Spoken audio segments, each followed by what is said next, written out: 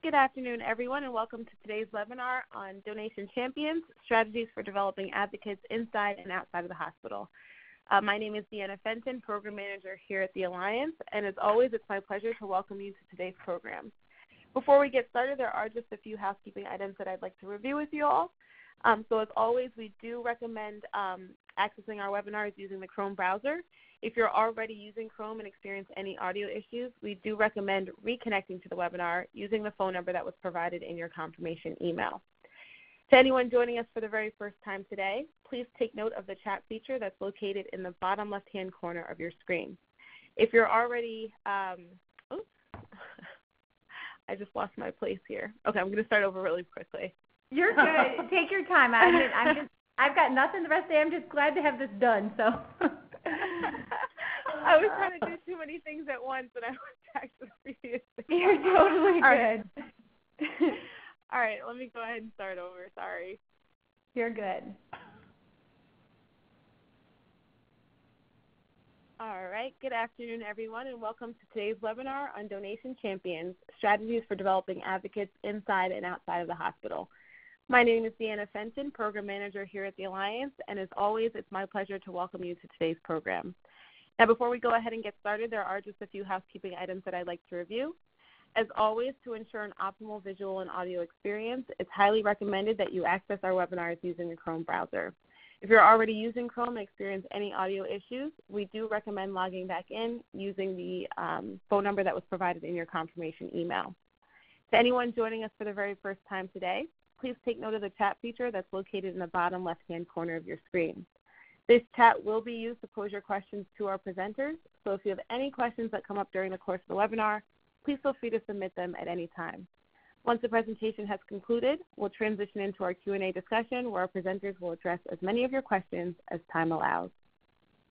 Now, for anyone interested in our upcoming webinars, please note registration is currently open for our next transplant webinar on expanding the donor pool for utilization of perceived marginal organs. Be sure to tune in for that on March 24th at 3 p.m. Eastern. Registration is also open for our very first innovation webinar of the year, which will focus on DCD heart recoveries. That's coming your way on March 31st at 2 p.m. Eastern. For more information on all of our upcoming webinar offerings or to register, please visit our website at organdonationalliance.org. For those of you who are seeking continuing education credits, please note we are offering 1 CET-C credit and 1 nursing contact hour for this webinar. Please note we do also offer a certificate of attendance for anyone seeking CEs that are not available. Everyone joining us today is eligible to claim either of these credits or certificates. However, prior to receiving your certificate, you will be asked to complete a brief online evaluation that will allow you the opportunity to give us your valuable feedback. If you're listening in a group, as many of you are, please be sure to get the evaluation email from your group lead.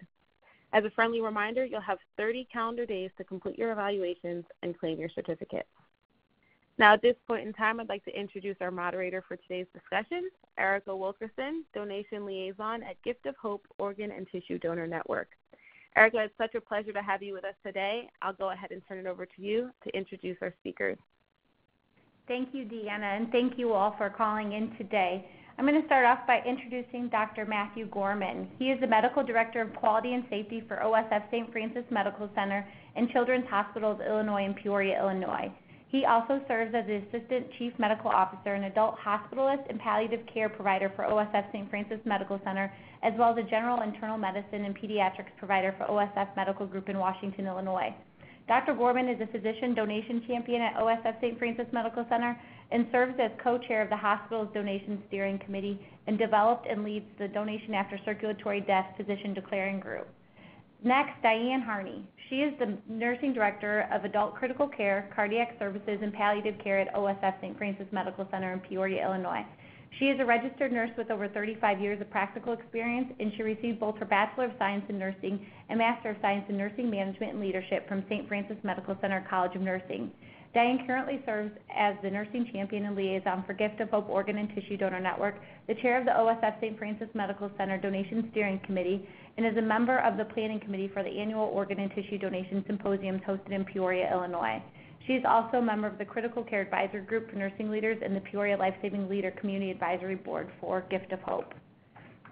Dr. Deepak Nair is the Director of Inpatient Neuroscience Services for OSF Healthcare. In his role, he serves as the Business Director for the Inpatient Division of the Neuroscience Service Line and the Physician Manager of the Inpatient Neurology Team at OSF St. Francis Medical Center. Dr. Nair is also a Clinical Assistant Professor of Neurology at the University of Illinois College of Medicine at Peoria. He completed his fellowship in stroke and cerebral vascular disease in 2011, and he is board certified in both neurology and neurocritical care. Dr. Nair is a physician champion at OSF St. Francis Medical Center who has served as the chair of the Critical Care Advisor Group for Physicians for the Gift of Hope Organ and Tissue Donor Network Donation Service Area since 2015, has hosted and led 5 brain death simulation workshops, and is a member of the OSF St. Francis Medical Center Donation Steering Committee. Last is Jamie Harwood. He is a registered nurse with more than 20 years of nursing experience. He graduated from Methodist School of Nursing in 1997 with a diploma in nursing, and he completed the Bachelor of Science in Nursing from Pennsylvania State University in 2015. While studying at Penn State, Jamie completed coursework in forensic nursing and is a certified forensic nurse. In December 2016, Jamie was elected to serve as the Peoria County Coroner, where he leads a team of 8 deputy coroners who respond to more than 3,000 reported deaths annually. Jamie is a living kidney donor and is a member of the Coroner Advisor Group and the Peoria Life-Saving Leader Community Advisory Board for Gift of Hope. Next, I'm going to transition into today's webinar overview. It is an honor and privilege to have these 4 panelists here with us today. They really are 4 leaders from organizations that serve as gold standards in our donation service area in terms of the collaboration that they have with our teams and the relationships we've formed, the overall growth and development of donation culture and respect in their respective facilities, and their overall commitment to process improvement and support of our mission. So we thank them for their time. But Diane's going to be leading the discussion today, giving a little bit of background about OSF Healthcare St. Francis Medical Center. Jamie will be transitioning, talking about the Peoria County Coroner's Office. Dr. Nair will be leading the discussion in terms of how do you define a donation champion, or what is the anatomy of a donation champion. We'll then be segueing into speaker interviews that will be in a panel format, giving each person the opportunity to share their background and the impact they've had in donation and transplantation and their role within the hospitals. And then Dr. Gorman will be concluding the webinar today, giving an overview of the strategies that they've defined for developing donation advocates both in the hospital and in the community. And then we'll close with the opportunity for question and answers. We are a Level 1 Adult and Pediatric Regional Trauma Center, a Level 3 Neonatal ICU and Perinatal Center. We serve about 26 county region in mid-state Illinois. We are a teaching hospital. We also have a transplant services for kidney, pancreas, and heart. Last year in 2019, we were the top organ and tissue donor hospital with 36 organ donors and 166 tissue donors. We really follow our mission here at St. Francis Medical Center by serving persons with the greatest care and love in a community that celebrates the gift of life. Thank you so much for attending. We look forward to visiting with you. Good afternoon. My name is Jamie Harwood. I'm a registered nurse and the current coroner of Peoria County. Was elected in 2016 and sit in the current seat. Across the state of Illinois, there's 101 coroners who work collaboratively with different medical centers to facilitate what we call manner and cause of death. Through that process, we have the opportunity to work with families and work with the medical centers to facilitate donation, whether it be organ donation or tissue donation. Here in Peoria County, we have a resident count of 180,000 people across the county, and we work with the 3 facilities here in Peoria, OSF St. Francis Medical Center and the 2 Unity Point facilities, as well as the Pekin Hospital across the river. It's a privilege to work with these hospitals. We work on an evidence-based practice model for donation, and it's our intent that through this model we can increase the amount of donations that we have across the state and in our county. All right, thank you, Jamie. So I'm going to transition to a bit of an outline to frame what it means to be a donation champion. And this is certainly representative of our experience, but not necessarily all-inclusive. And I'll start by simply addressing the clinical role in this on medical service, where we are actively involved in caring for potential donor patients, as well as involved in the declaration of death, whether that's brain death or cardiac death. It really requires some sense of the relationship between the care provider team and family, but also the relationship between us and the OPO. That requires a sense of ownership over not only the patients, but the long-term outcomes and even the post-death outcome.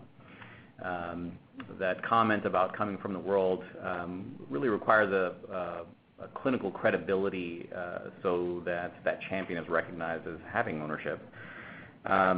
Obviously, all of this starts from clinical standards of care and understanding what those best practices are, and this is always a moving target. In my relatively short career, this has all changed dramatically, and it's sometimes a challenge to stay on top of that. And also, we're all trained in our own different silos, so understanding the full continuum of care and the role of different healthcare professionals involved both in the care of the patient during their life, as well as the death and declaration process, and then transitioning over towards donorship.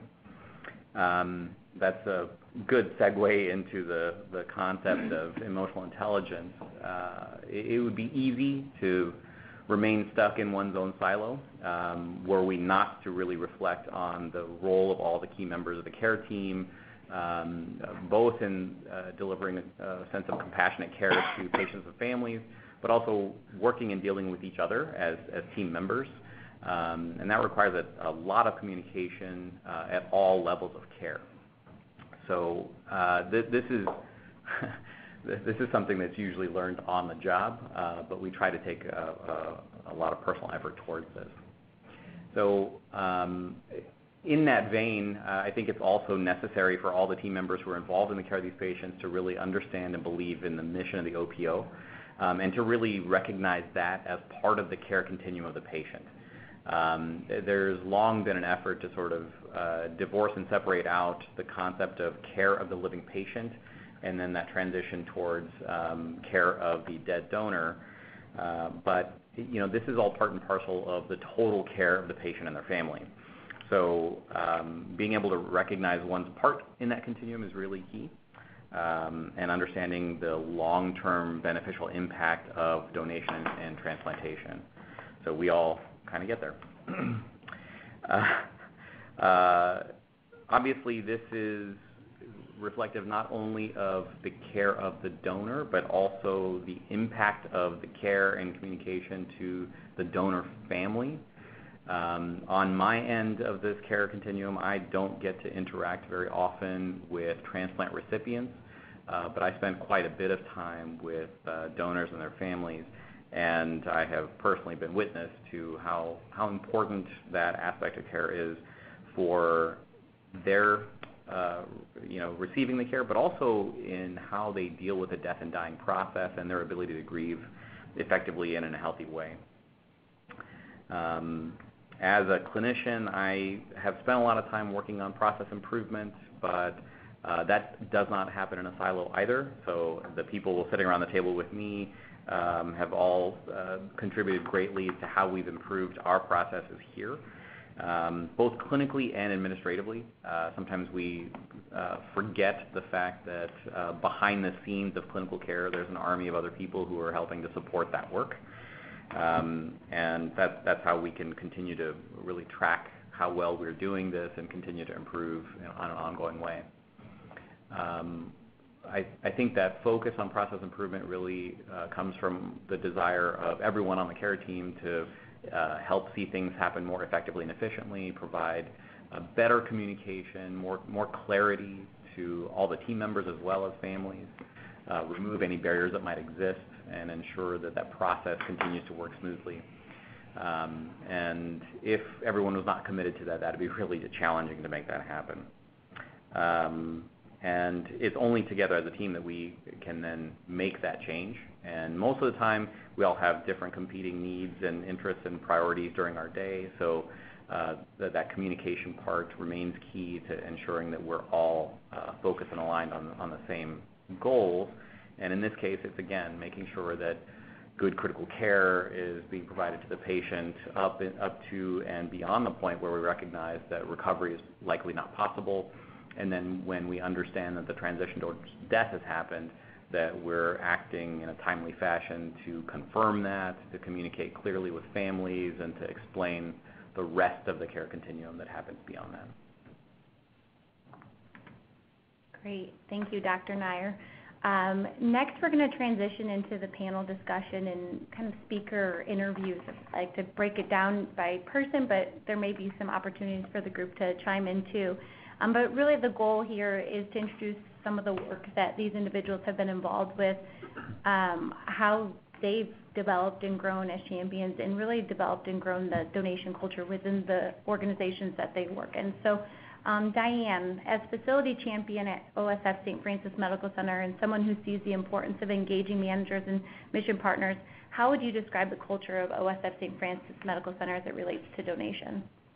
I think that we have a very engaged workforce that has grown over the years. I think that we have a lot more departments that want to be included. Organ donation touches many departments. While all the patients are usually in the ICU or maybe come in through the ED, you still have other disciplines that touch the donors' lives, and they want to be included. We recently initiated an honor walk, developed a whole process here, and I think that has really increased the awareness because we really disseminated that information throughout the organization. And it starts from the top down. We have administrators that are very supportive of organ donation and really help us to be the best that we can, and really review how they can be helpful in increasing the awareness throughout St. Francis, and through our ministry as well. Great. So you mentioned leadership or supportive leadership, but how else do you believe the hospital donation culture has grown and developed to what it is today?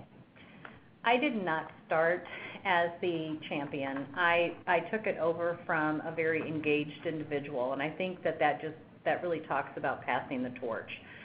Really, I became the leader. I had always been a member of that, and I think that that's how you do it. You have some passionate leaders. I know that all of the managers within our ICUs are very committed, and they have a sincere passion for the gift of donation, and I think that helps. We really have increased our attendance in the steering committee, again, with the honor walk, and then we have a subgroup with honoring the gift on how we can make organ donation a greater awareness within our facility and then throughout the community. Again, we have a symposium that we have hosted here for 2 years, and it is very well attended. I mean, we have over 250 people that have attended the last year. We also really speak about the gift, family connections, people within the community, high-profile people, and we really have talked about a flag ceremony that is greatly attended by many within the community. We have like I said, the dedicated team. We have a wonderful relationship with our OPO, and I think that is essential as well. They're a part of our steering committee, and we work at removing any barriers or any gaps that we see, and I think that it's a very transparent, respectful relationship, and I think that has been very helpful as well. Like I said, we're looking at top down. We also have the critical care physicians, and everybody is really on the same page and belong to the steering committee. And I'm thankful we have, the physicians here are very engaged and are helpful in removing any gaps as well. Can you describe how you see culture impacting the timeliness of referrals and family conversations for donation cases, especially for donation after circulatory death? Now, this is tricky because I think that referral timeliness is a gap throughout. I think that you have to have, and it's very individualized. it's very individualized according to, the family's acceptance and grief, but you have to start those conversations early, and you have to, make sure that there is a team communication. If you're discussing donation with somebody that doesn't agree or isn't on board with the process, you're not likely to see as many referrals. And so, again, that goes back to your engaged workforce. I think the other opportunity here is when you have gaps or you find where there's a delay, working with your OPO and the hospital to really dig deeper as to what the root cause is. And I will say that it takes time for that to develop. And I've been doing this many years and have seen where we've closed now our referral. And I think that's the other thing is that the hospitals really do want to engage and be more proactive, but they have to understand where the gaps are. And so I think as an OPO, you can identify where there are, but also not come in as an accusatory, but also come as how can we close the gap? And I think that's key, that establishing that relationship, that it's a partnership moving forward is something that can strategically be important for everyone. Agreed. What advice do you have for the audience today so that they can transform their culture into a positive one that supports donation, whether at a large or a small facility? I don't think it really matters on the size of the facility. I think that you have to have an engaged workforce. I think I've talked about that more than once. You have to have a steering committee. The size of it's based on the size of the facility. You have to understand the challenges. And then you have to, like Dr. Gorman spoke, and as Dr. Nair as well, is that you have to really look at where are the gaps and where you really need to change that. I really believe in the recipient and the donor stories. I think they're very impactful, and I think that it really helps build that engaged workforce. Have them share the stories. It kind of helps the donor and their families bring peace. Again, as I spoke about the debriefing, we accept feedback. I don't think that we limit ourselves and understanding about where are the opportunities, and we always feel like we can do better. And I think that that's something that works very well at OSF Healthcare here in St. Francis.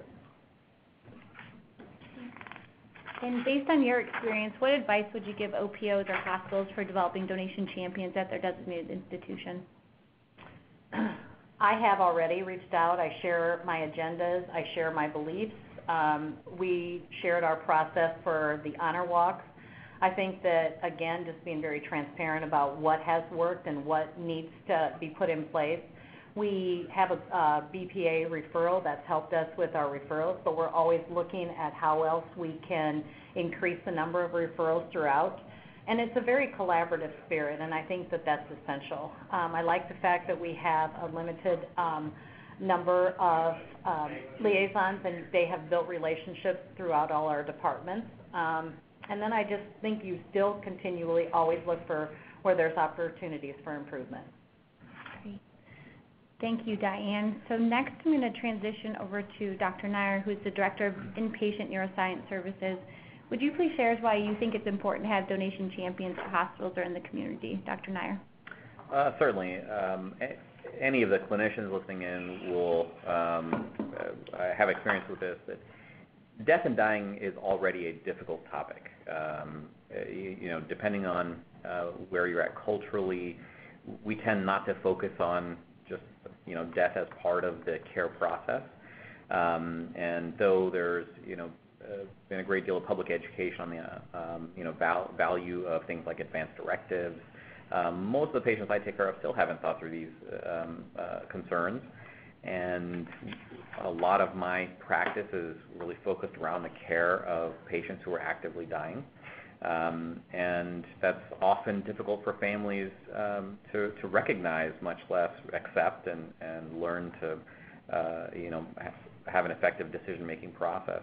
So having people who are engaged in the care of these patients and champions for care of this population as well as the donation process can be a real effective way to help those families really wrap their heads around all of this, support each other through the decision-making process and the death and declaration process as well. Would Could you please share how and why you got involved with Gift of Hope? Yeah. So my first clinical experience in dealing with a potential donor patient was my very first on-call experience as a neurology intern. I was consulting on a very young 18-year-old patient who was a hanging victim, and the patient's parents were not much older than me. And I was a rank novice, both clinically and with my communication skills, and I realized that anyone else probably could have done a better job for that family than I was able to at that moment. Luckily, I had a lot of support from both the ICU staff as well as the attending I was working with, but that really stuck with me, that there were a great number of skills that I still needed to learn, and that was a point of focus throughout my training.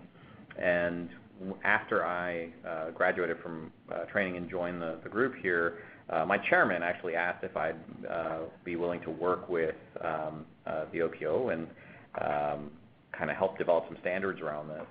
So that started my relationship with Gift of Hope, and your predecessor invited me to attend a simulation workshop built around the skills of brain death.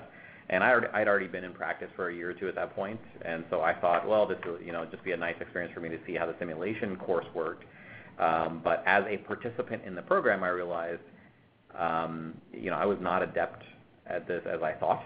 I really struggled through the course, and it was somewhat personally embarrassing for me. My preceptor in the course was someone who's fairly well known in the field, and I looked up to a great deal. And it just struck me that relatively minor changes in the environment really threw me out of my normal clinical workflow.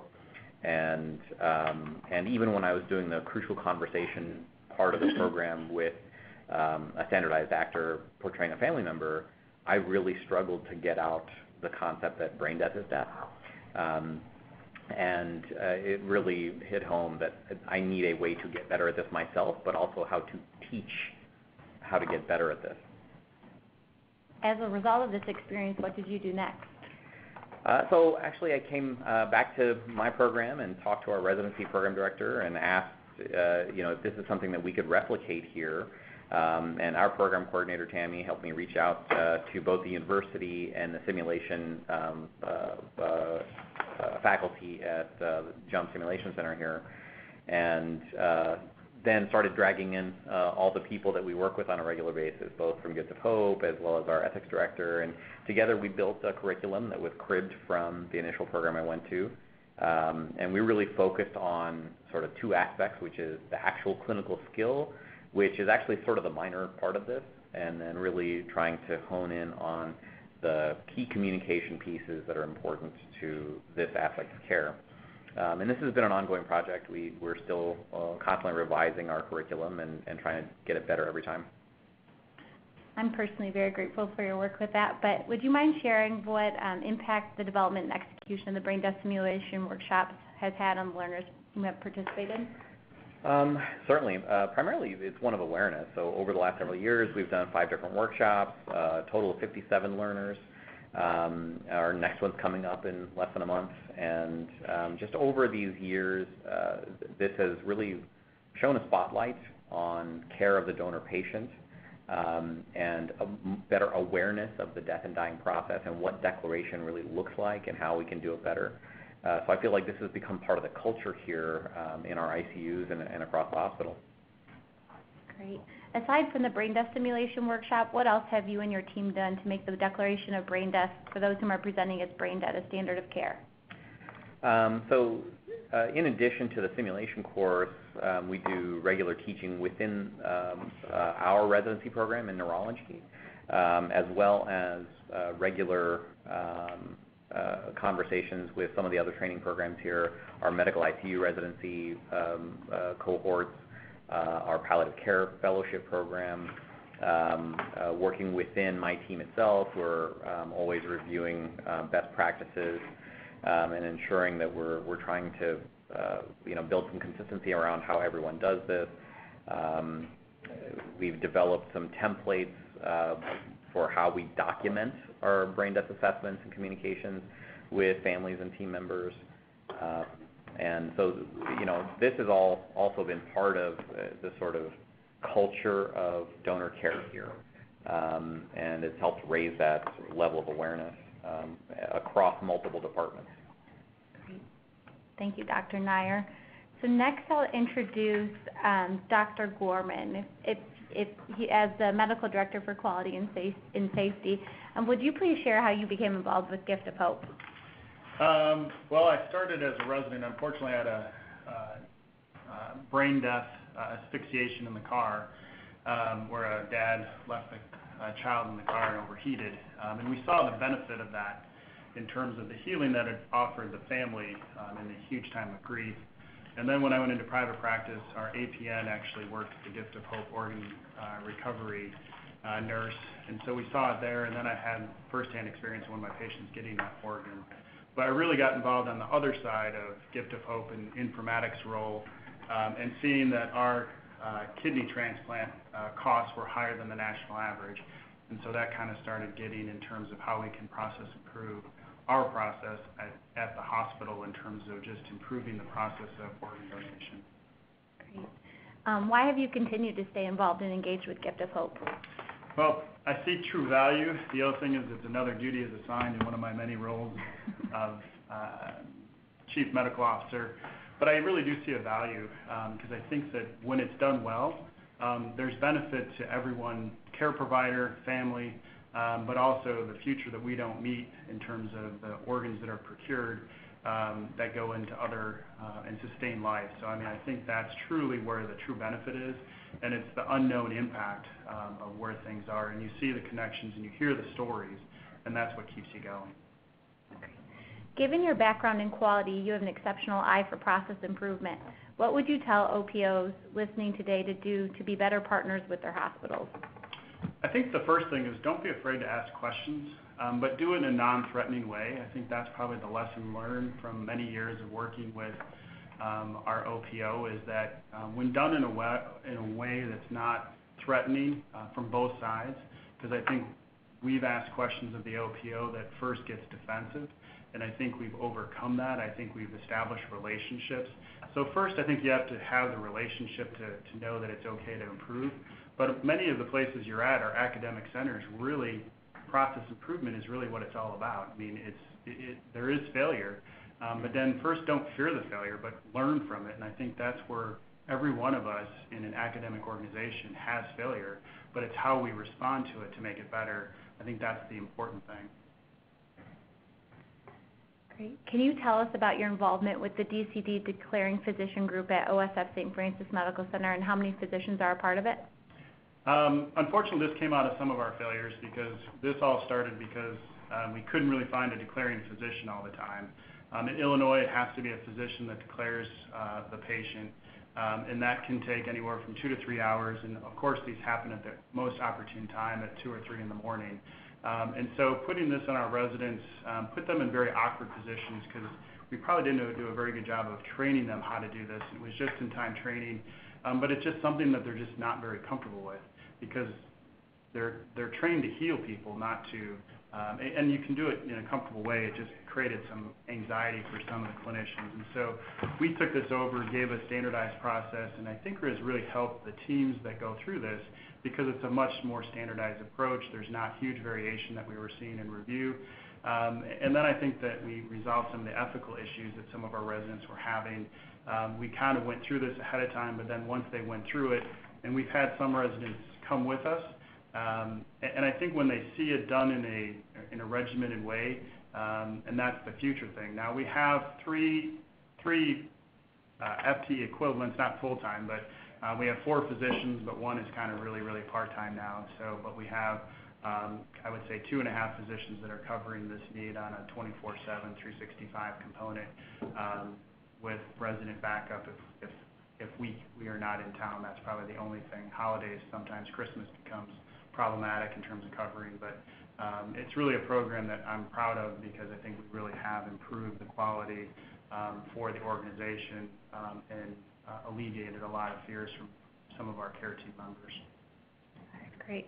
So you've covered some of the next question, but can you explain more, tell us why you think it's important to have a dedicated DCD declaring physician group? Kind of summarize that. I think the real thing is consistency and reducing variation and becoming more highly reliable, and that's something that we take to heart. And I will say that previously we weren't very reliable and we weren't high functioning, and so I think limiting this, and it doesn't always have to be attendings, you can definitely do it with residents or fellows. It's just work hour restrictions really makes that very impractical.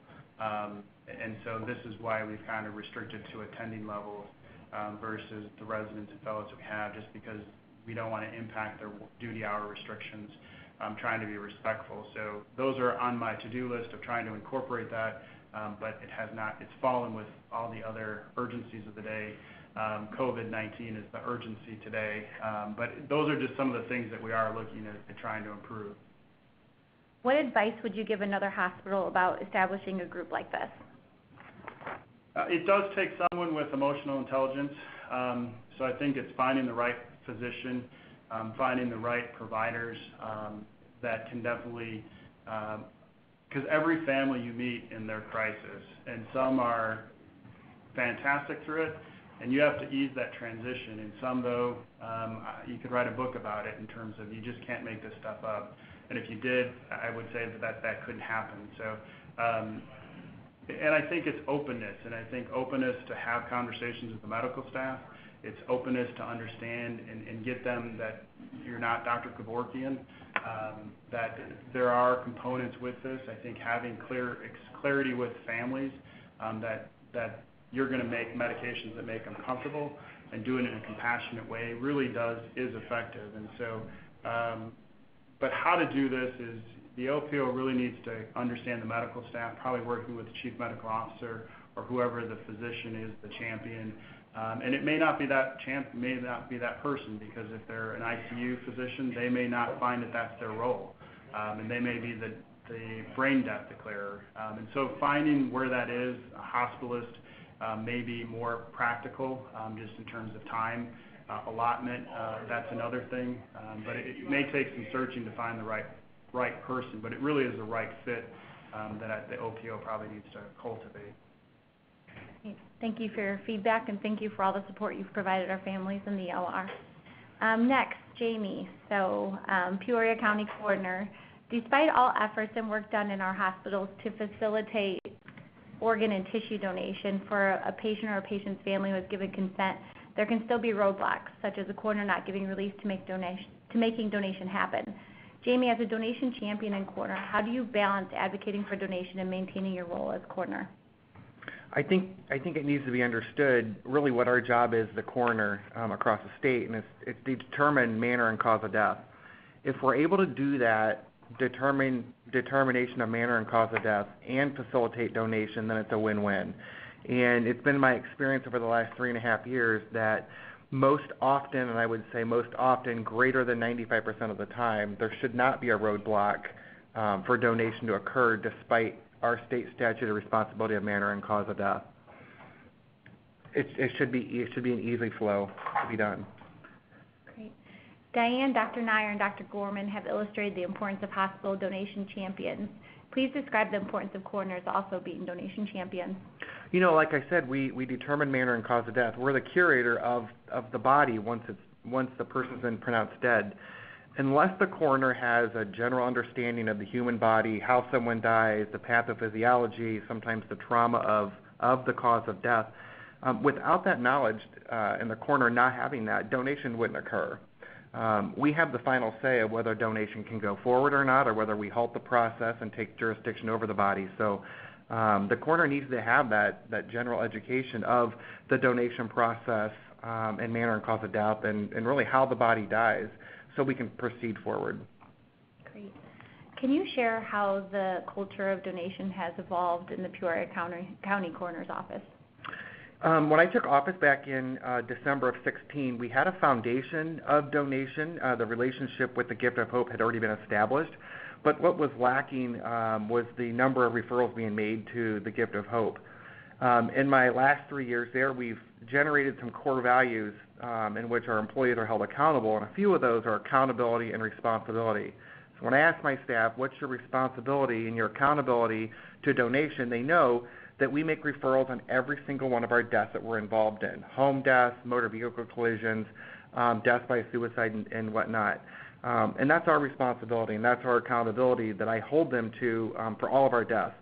And in that comes a degree of compassion and care for the families who are left behind and offering them the premise that their loved one still has a mark in this world and can still be remembered in the manner of donation. As you mentioned before, I'm a living donor. This week actually marks the 8th year out from my living kidney donation, and my recipient has become a grandmother since our donation. So when I think about that, I think about how much more can be changed in the realm of donation with my experience. So that's wonderful. Congratulations. Thank you. So even with the culture you've instilled in your office, there can still be some very challenging cases and situations. What are some examples of the challenging situations you faced while working with Gift of Hope? You know, I think Dr. Gorman mentioned earlier is this doesn't come without some challenges and experiences that we've all learned from. We had a case a few months ago that was really, really challenging, and what we learned from that was to better collaborate, to better focus on what's best practice and moving forward with all of our cases. So from that experience, what we've done moving forward is we've gone organ by organ in the body, where's the cause of death and what's viable for transplantation. And doing that in that manner, precisely organ by organ, has made a difference in the case that we had most recently, where we were successfully able to proceed with donation. So it's been challenging, and it's been a learning experience for all of us. I think the benefit is, and not every coroner's office is going to have this, as I worked at St. Francis for 9 years, so I have established relationships, and so it's really made a difference in how well we collaborate. And can you share what your collaboration did look like with the OPO during those difficult cases? You know, the donation didn't happen, and I'm not afraid to say that the donation didn't happen, but what we did following that is we all recognized, all of our donation champions here realized that we missed a mark and maybe missed a mark in some way. So we came together and we collaborated with my liaison and with yourself to figure out what would be best practice and how can we move forward and change that process. How do you inspire your forensic partner colleagues, or what advice do you have for OPOs for inspiring forensic partners who aren't supportive of donation and processes involved? You know, there's a lot of barriers to this. There's so many moving parts from the coroner's office standpoint. A lot of it depends on where the death occurs, whether it's in the hospital, whether it's out in the middle of a cornfield, someone's house, anywhere like that. It's going to make it more challenging. And victims of violence are even a greater challenge, and we have to narrow down where's the cause of death and how can we move forward with that. That poses a lot of questions as far as state's attorneys' offices are concerned in smaller counties. What is evidence-based best practice? Who's involved? How well has your relationship with your law enforcement been established? And being able to take all of this into one picture and collaborate it.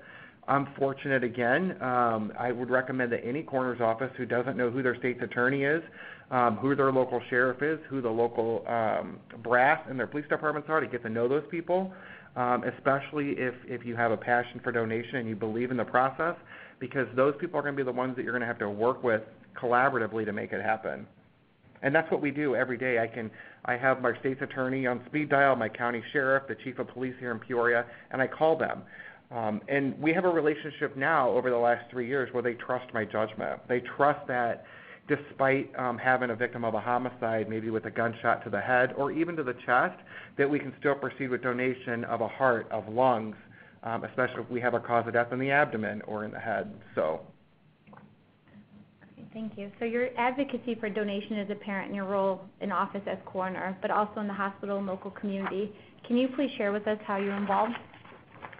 Yeah, my staff knows that we're going to make a referral on every one of our donations from home to wherever that geography is. We've doubled our referral cases from 18 and 19, and into 20, we seek to continue making those referrals from every one of those cases.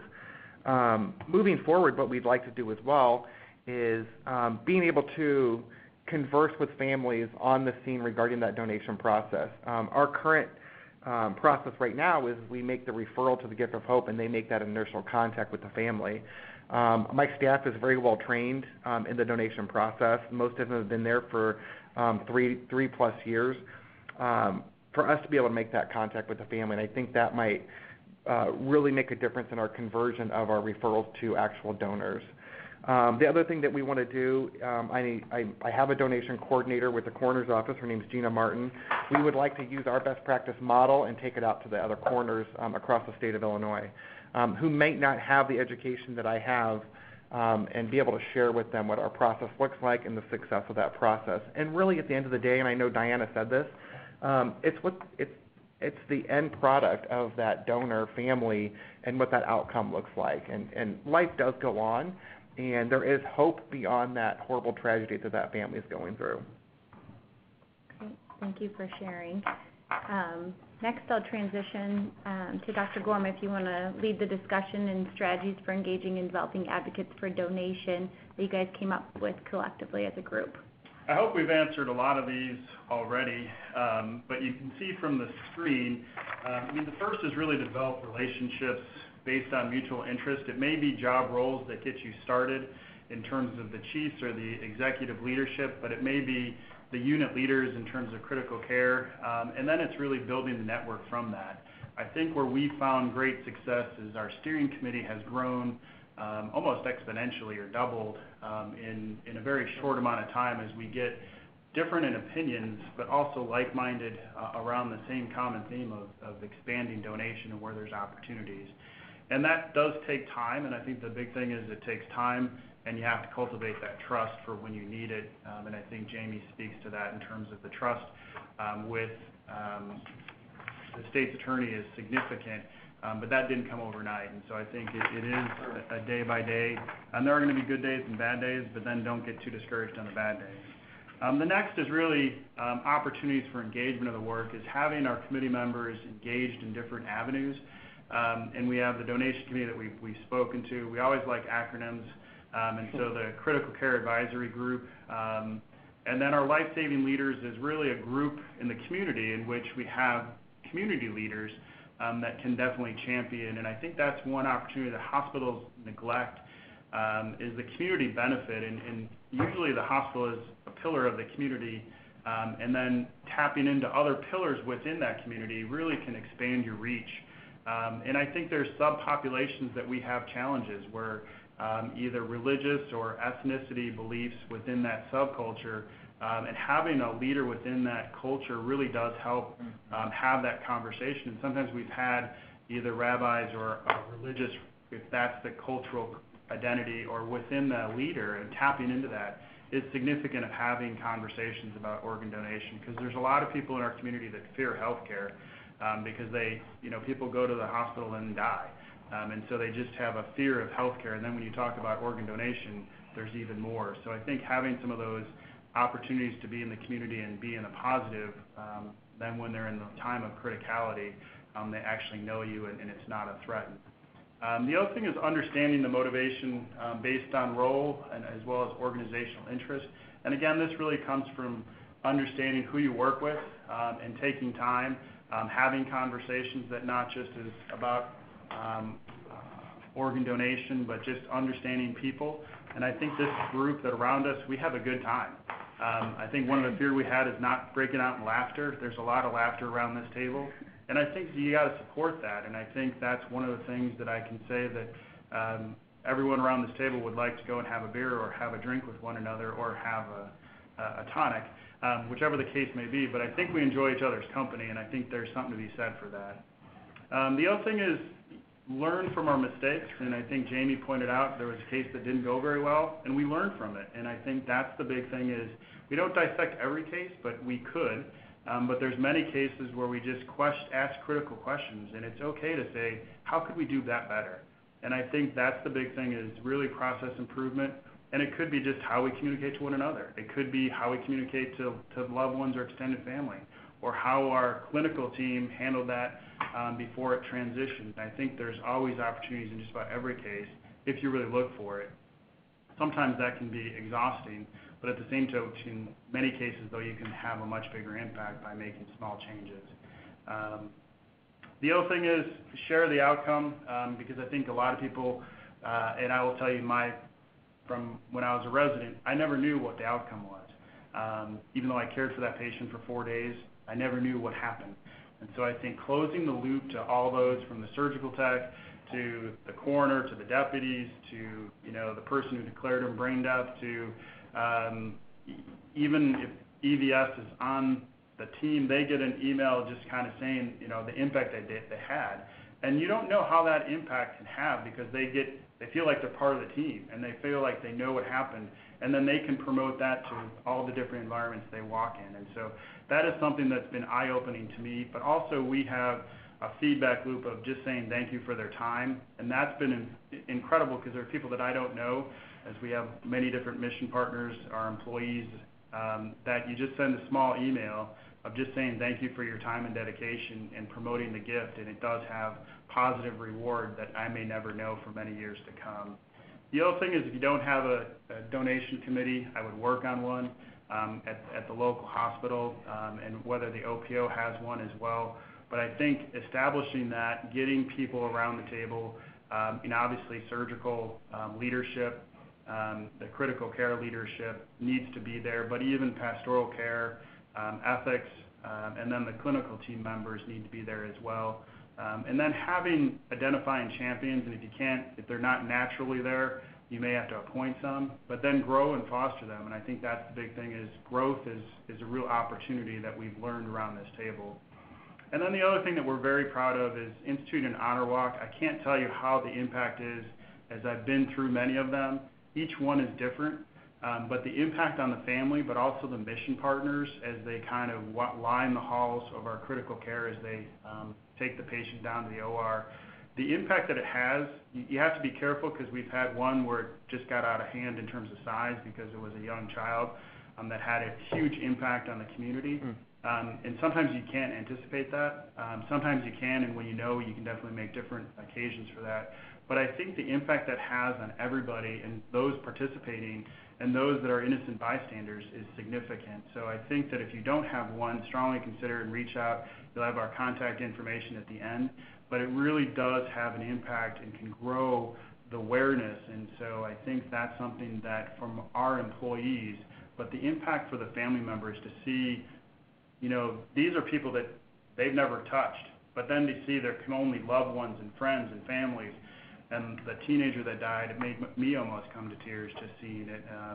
And that emotional connection, then people can tell that story and relive that story, has a huge effect on just the positive of this tragedy that family is going through.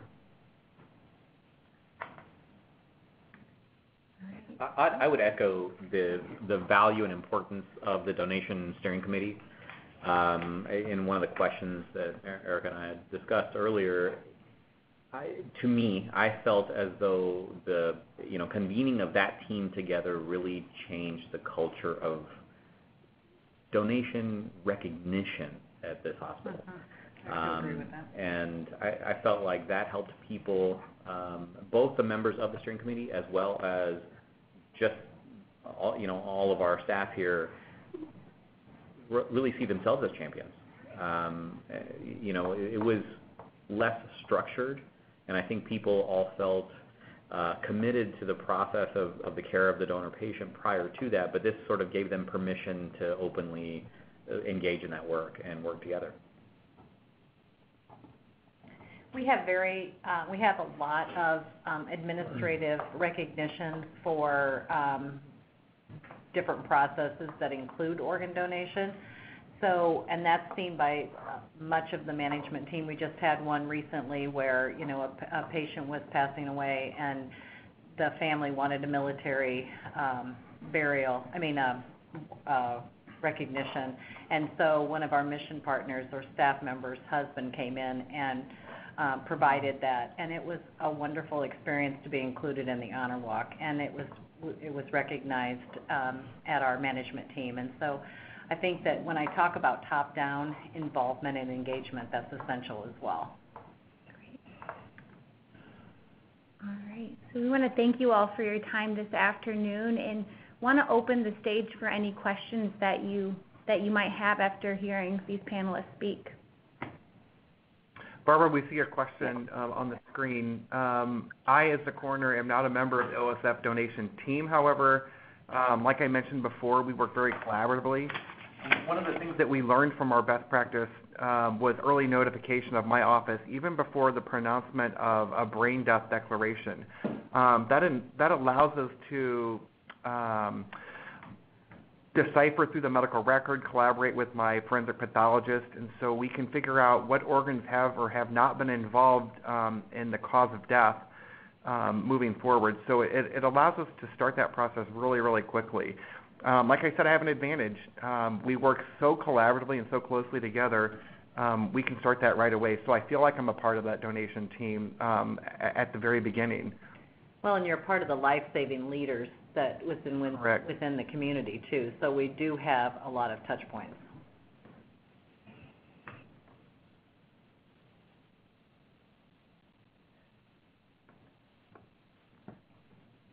You're welcome.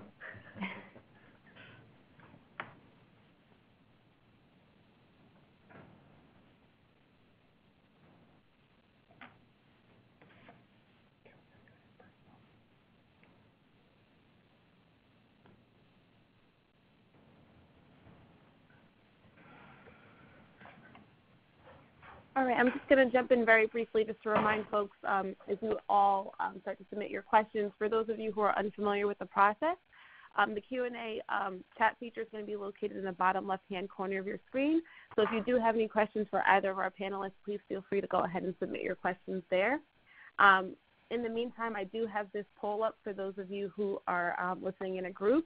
If you could please just complete this poll to let us know how many people are participating in your respective group, that would be greatly appreciated. But with that being said, we'll go ahead and continue to allow the questions to roll in before concluding today's webinar. This is Diane. I see that there's another question about an honor walk. We don't have an overhead chime. What we do have is an announcement that an alert that goes to every computer 30 minutes before the honor walk is starting, and then 10 minutes, or 10 or 5. 5 or 10 minutes right before, so that all disciplines can come to the department. You're welcome.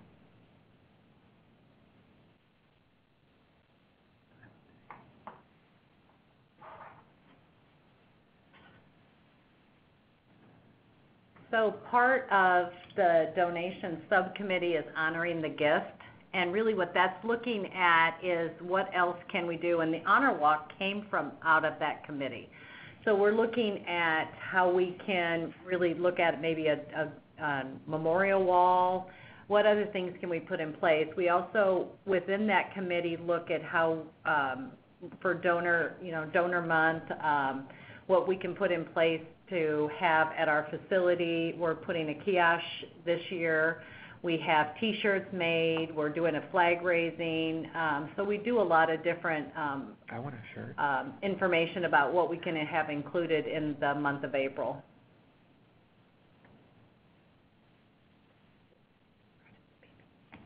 We are an Epic shop, and so our BPA was created internally. There's several components that go into that, and anyone who's interested, we can definitely share what we have within it, and then they can configure with their IT committee, because there's certain triggers that are firing it, but we can definitely share what that is, and then you can talk to your own IT folks and how they can replicate that. It's no magic. And we're freely happy to share that.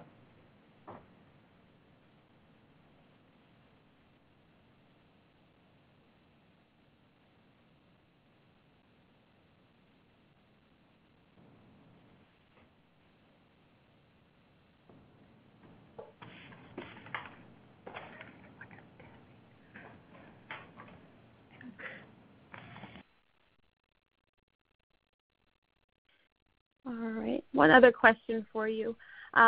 When there are opportunities for process improvement as it relates to a referral or a case, what steps are typically taken to close those gaps and ensure that there's a continued growth in partnership and relationship with your OPO?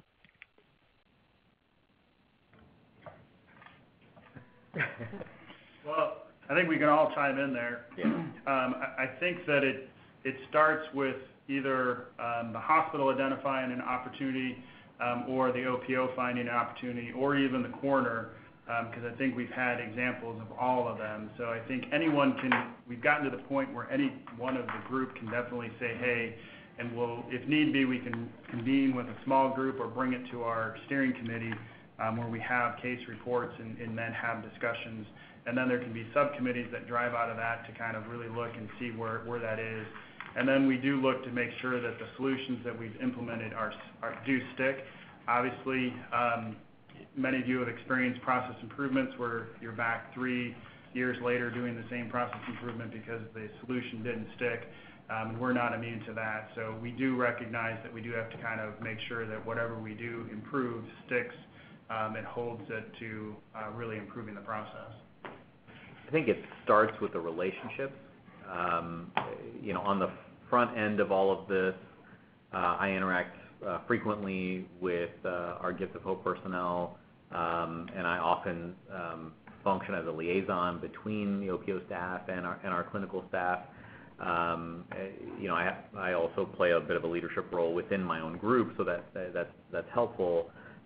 When there are clinical questions, it's not uncommon for Erica's team from Gift of Hope to reach out to me directly by phone call or text and ask a clinical question.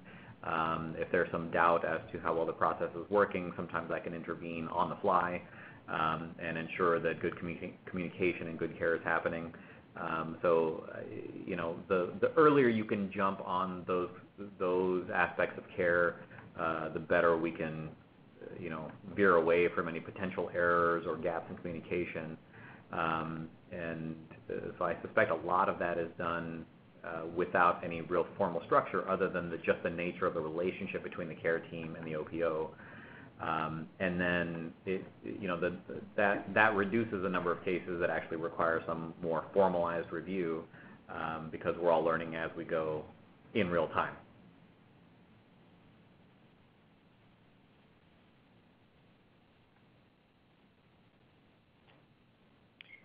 All right. Well, thank you. It looks like that just about concludes our Q&A. I don't think we have any additional questions. So I'll go ahead and conclude our webinar for today. So, of course, on behalf of the Alliance, I'd like to thank Diane, Dr. Nair, Dr. Gorman, and Jamie for such a well-rounded discussion on the significant impact of Donation Champions, and, of course, more importantly, for sharing your personal experience as champions in your respective roles.